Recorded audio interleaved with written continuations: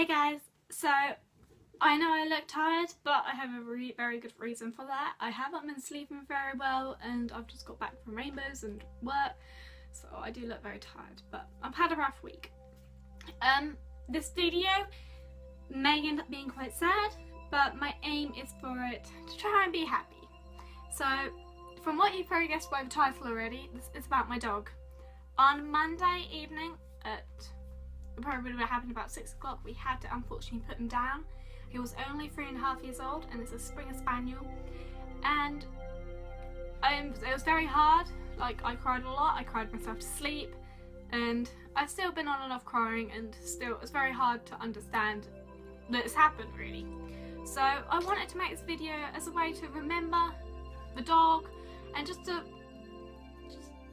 remember his life, tell us a few stories about him and everything, because I actually wanted to do a video with my GoPro of him and the other dog out for a walk, but I never got to do that, so we're just going to see what happens really. I've got loads of photos, hopefully a few videos I'm going to put on with this, and we're going to see what happens. But first I guess I better explain it all to you. So he ended up being an epileptic dog. So he had epilepsy. He had a fit, we took him to the vets and then we found out that's what it was. He got put on medication and he had more, and then on the Sunday, so that would have been like the 13th, no, the 11th, I don't remember, Sunday, 11th, 13th, 14th, yeah, so it's the 13th on the Sunday. So on the 13th he had like 9 fits in 15 hours, and then he had one that he just had one when I was around, and then he ended up taking himself outside. He dug himself a hole and he just stayed outside in the cold and sitting in this hole, and he was just shivering, and that's when we were like, yes, we need to go take him back to the vets. He went to the emergency vets and he had a fit when he was there. He had fits when he was there like nearly every hour.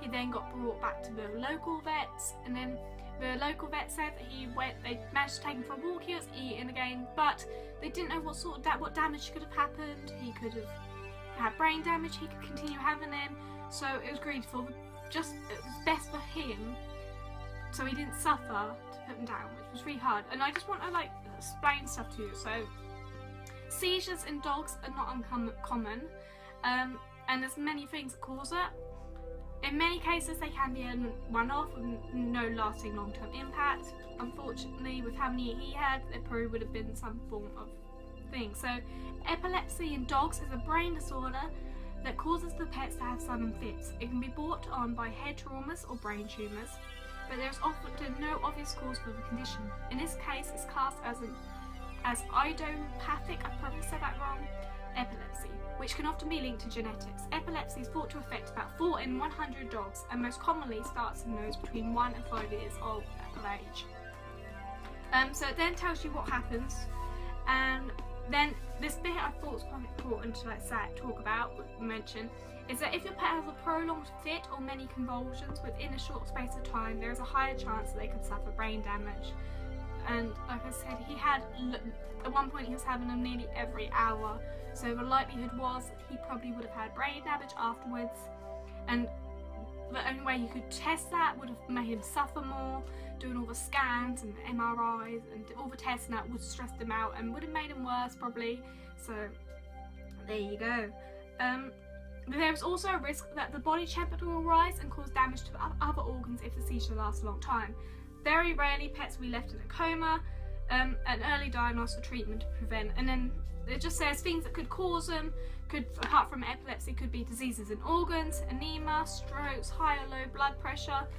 So we don't even know what caused these fits. We assuming he was epileptic because they did some tests on, like blood tests and that, and they couldn't like really find out anything.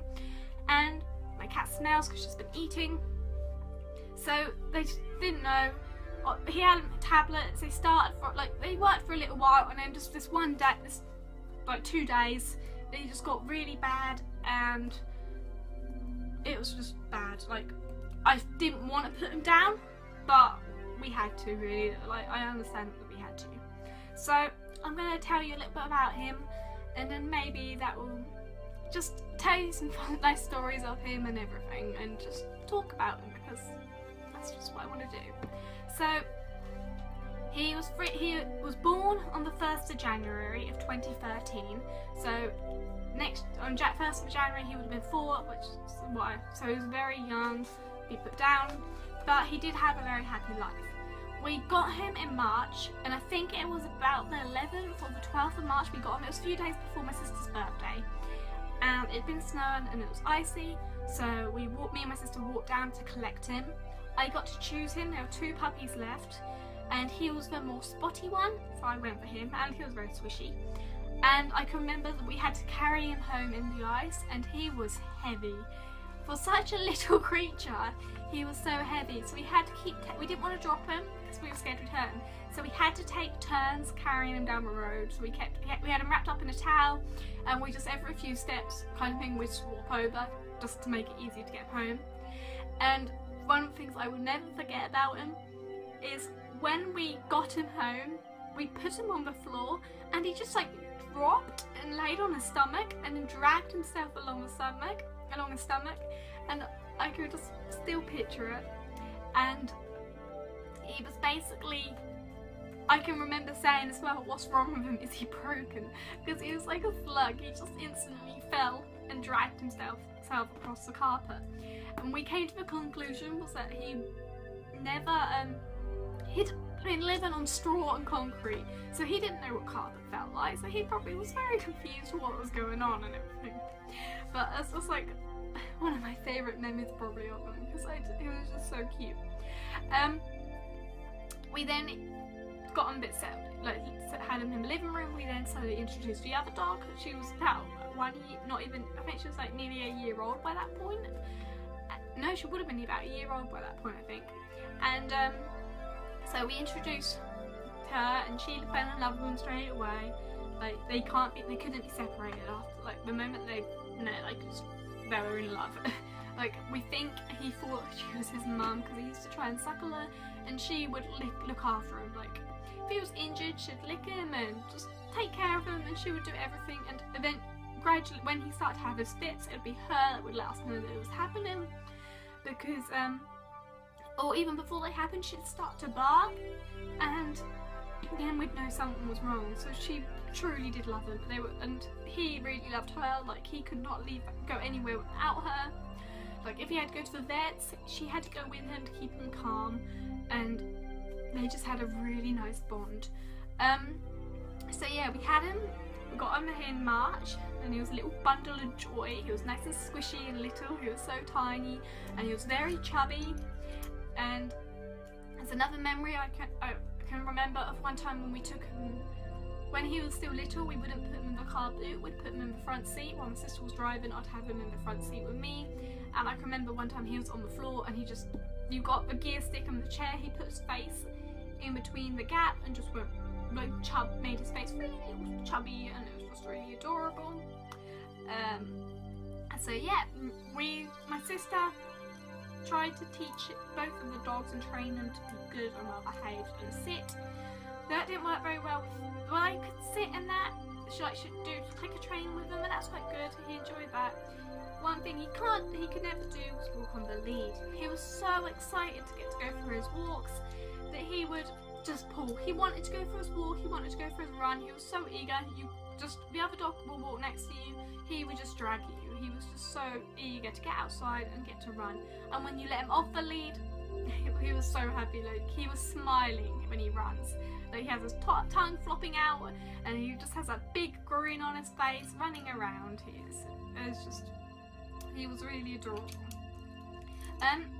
People said we were very brave for getting a Springer Spaniel puppy to go with a chocolate Labrador, because they're both full of energy. However, he wasn't really energetic unless he was outside on his walks. When he was at home, he spent most of the time sat on the sofa, and we used to say he was like a grumpy old man because he'd just lay on the sofa, and he was content laying there next to us whilst the other dog caused havoc and everything. But he would play as well when he wanted to. So yeah, that's a few stories about him. I'm trying to think of some other things. So we've had a clicker train, and I've told you about him walking. I'm trying to think about things. My favourite, like I said, my favourite one is just him when we first got him. but it was always a very cute dog, a very happy dog. And on the Friday before we had to put him down, like when I moved out in September, so I'd only been there for 9 months with him whilst he was growing up, even though I chose him. He was mine and my sister's dog. But I moved out into September, and then I didn't really see, like, I stopped walking. I didn't really walk him as much anymore, and like obviously weren't around as much to watch him grow up and everything. So I really do miss it. Now that it's gone, I kind of regret not going out on those walks with him and seeing him play in the sea and everything. I regret all that so much. But so yeah, I also kind of sorry, I'm just picturing him. So I moved out and everything. Whenever I'd visit, he'd sit under the chair with, like, under the dinner table when you'd eat, and he'd lay underneath, and like he used to sit on your feet and everything, and he'd always want him and the other dog would clean your bowls when you've eaten the ice cream. And it's hard, like, I know it's only been a couple of days, but especially, like, I haven't been back to my parents since we did it, like, put him down. But the evening, the night we put him down, afterwards I went round there for dinner, and it was so weird not having him under the chair, under the table. Like, I don't know, I'm really gonna miss him, because I'm sorry, I'm getting emotional when I didn't want to. But it's the idea that he's gone that's worse, I think. Like, I know he's in a better place, and I know he's gonna be I'm sorry. I know he's in a better place now because he's not suffering. But the idea that he, like, sometimes there's miracles and he might have got better. And the idea that I'm not going to see him anymore. I'm not going to see him run around and be happy. I'm not going to see his goofy grin and everything. It's just horrible. Sorry, Mom, but this is meant to be happy. I'm trying to remain happy. And one thing I'm really grateful for, though, is that the Friday before we put him down, so it's like 3 days before he had the fits and everything, that the days before we put him down, my mum had to take the dogs on a walk on her own, so my dad asked me to go with her to do it. And I'm so glad I actually got to walk him one last time, because otherwise that would have been one of my biggest regrets, is that I always turn down the walks and that.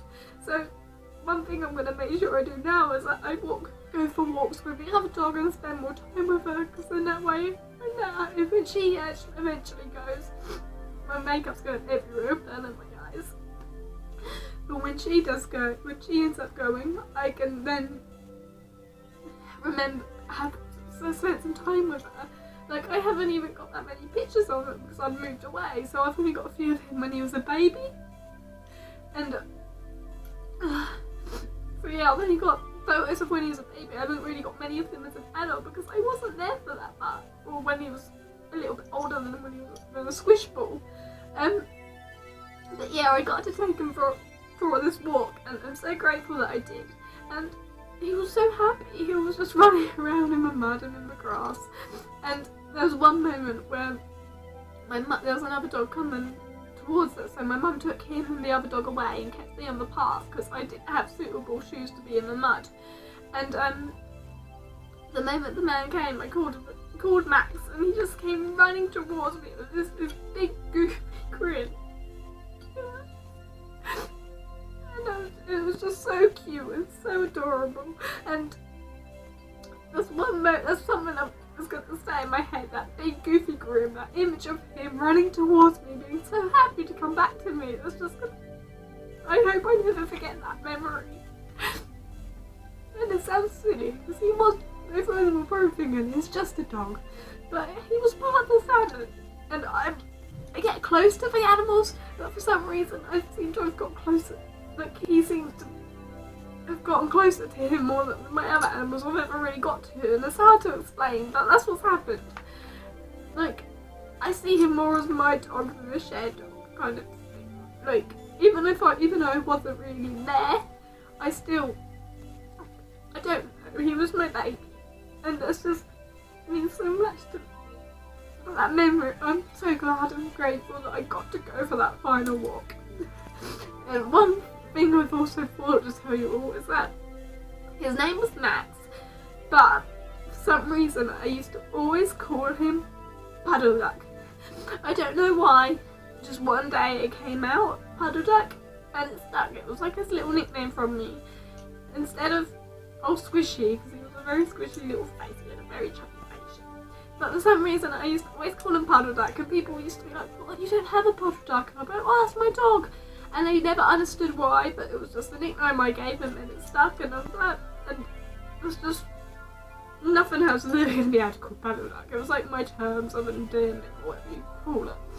So, he was my little Puddle Duck. And another thing I forgot to mention is he had this crazy hair, like he had his tail feathers and they were really fluffy, and he was just really fluffy, and his ears were super fluffy. But he had this really crazy hair on the top of his head, and I used to like to twist it and make it into a mohawk or plait it because it was so long and so soft and fluffy, and he'd let you do that. Like, he really was the best dog.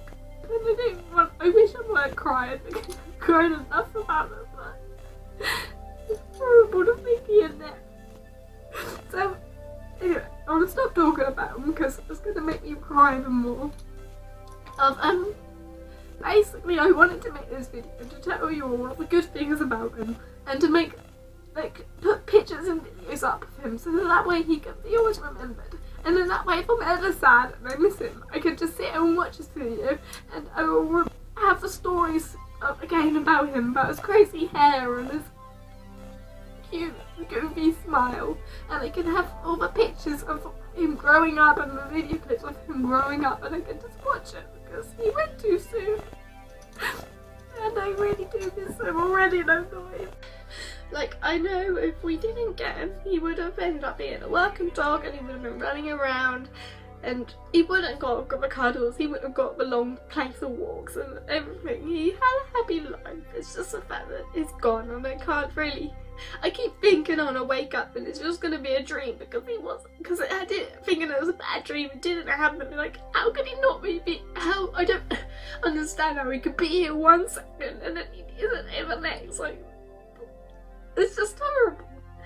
And I actually found a really nice poem that I think I'd like to read to you guys about it, like, just about it before I finish this video. So, this was what I found on Pinterest, and it's a really cute poem. So this is where we part, my friend, and you'll run on around a bend, gone from sight but not from mind. New pleasures there you'll surely find. I will go on, I'll find the strength. Life measures quality, not as length.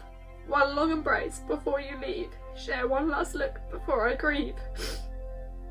There are others, that much is true, but they be they, and they aren't you. And I fair, impartial, or so I thought, will remember well all you've taught. Your place I'll hold, you'll be missed, the fair I strode, and the nose I kissed. And as you journey to your final rest, take with you this, I loved you best. Like,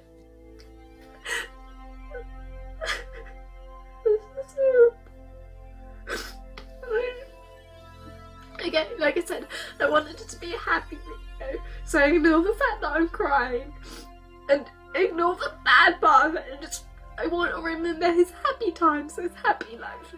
So all the happiness you could clearly see in the photos and the videos. The happiness of his crazy hair and the goofy smile when we go for walks.